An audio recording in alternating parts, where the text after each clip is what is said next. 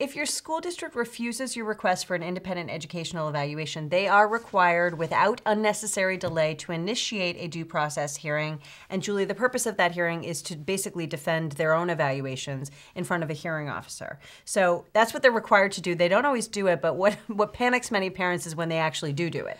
And then they get the paperwork that says, we are engaging a due process hearing and you need to do X, Y, and Z on a piece of paper that you say, oh my gosh, what have I just done? Yeah. And so some parents don't realize when they ask, probably most parents don't realize when they ask for an independent evaluation that the school, if they refuse it, is required to take this next step. And so it can feel like they're being retaliated against.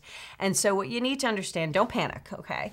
It's probably a good time, an excellent time to pick up the phone and try to talk to a parent's attorney in your state, because this is an area where many school districts, when they take this step, and it is a very formal legal step, bring in their lawyer. And if you don't have counsel or haven't even consulted with somebody, it's really you're at a disadvantage.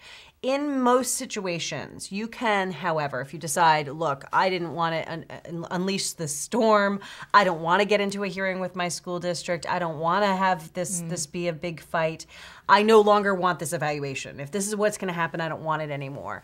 You should be able to, prior to the hearing going to the level where people are taking testimony and actually, proceeding with the evidence, you should be able to withdraw your request for the evaluation. This, again, gets very complicated, and that's why I think it's very important that you're talking to an attorney before you take any formal action, because there's terminology that is in effect here about whether the request is withdrawn with prejudice or without prejudice, meaning you can ask for it again or not. Some school districts will ask parents to take the stand and say they now agree with the evaluation the school did, which I think is not only unlawful if it's not true because it would be perjury, but it's really not an appropriate use of the procedures.